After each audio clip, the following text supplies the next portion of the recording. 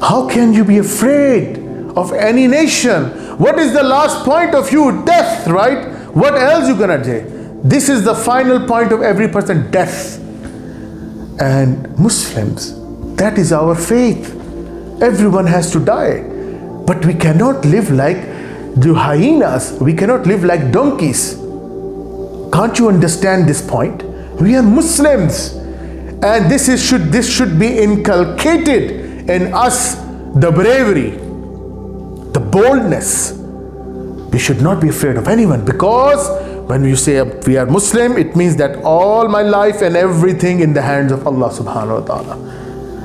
Death will come when the time will come. Death will not come. And this is also the message from Khalid ibn Walid radhiyallahu anhu when he was dying on his deathbed, bedridden. He said that to tell to the people that if the death was to come, then Khalid ibn Walid was dead long away. Because he fought many great battles and he urged for, getting martyred in the way of Allah. But Allah is, didn't want that. And when he was dying, and he gave message to the cowards that don't get afraid. If death was something to catch you, then Khalid ibn Walid would have died long ago. He's alive with all bruises. And he said that there is not a single part in my body where there is no bruise of fighting. Then why are we afraid? What's the matter with us? It's mental enslavement. Mental enslavement is the worst kind of comfort zone. Every one of us has developed a comfort zone in Pakistan.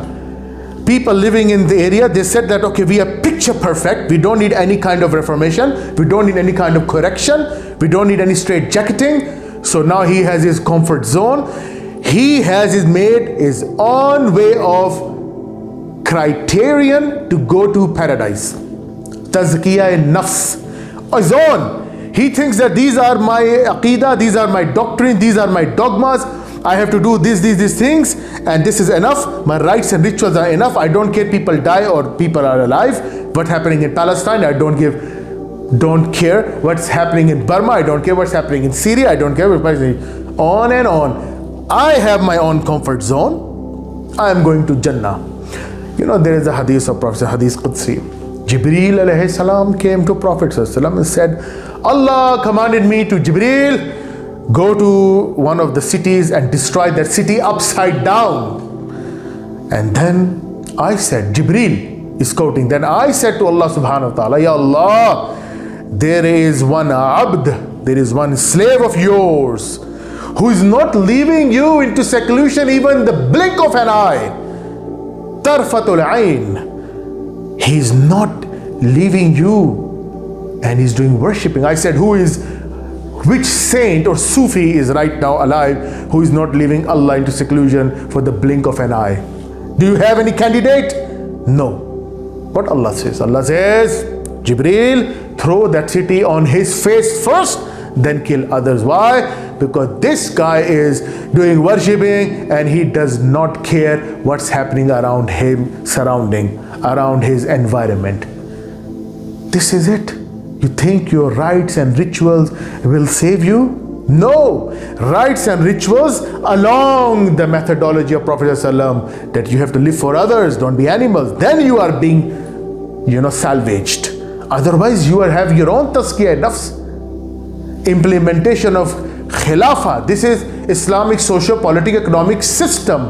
You call it khilafah, whatever you want to change the name, it's up to you. But the system was that everything is going through the methodology of Prophet ﷺ or Sunnah or Hadith or Quran. This is the principle. You want to change the name and to put democracy, you want to change it to kingdom, whatsoever. As long as it is the effect of Khilafah, meaning you are representative of God, you are a viceroy of God, acceptable.